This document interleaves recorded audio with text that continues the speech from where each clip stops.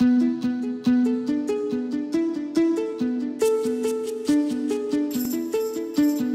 vehicle is equipped with an intermittent windshield wiper system. This is the lever used to control all windshield wiper and washer functions.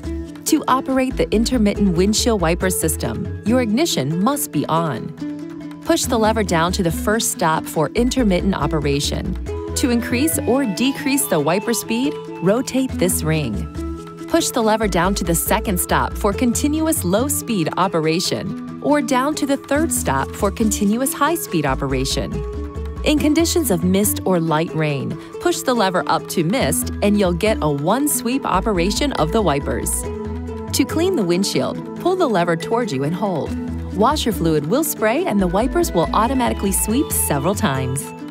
To wipe washer fluid that has dripped on the windshield after initial washer operation, the wiper will operate once about 3 seconds after the washer and wiper have cleaned the windshield. To replace the wiper blades or clean the lower windshield, the windshield wipers must be in the service position when the ignition switch is in the on position or within 60 seconds of placing the ignition switch to the off position. Lift up the windshield wiper and washer lever 2 times in less than 0.5 seconds. The wiper operation stops in mid-operation. The wiper arm can then be pulled away from the windshield for replacement or cleaning.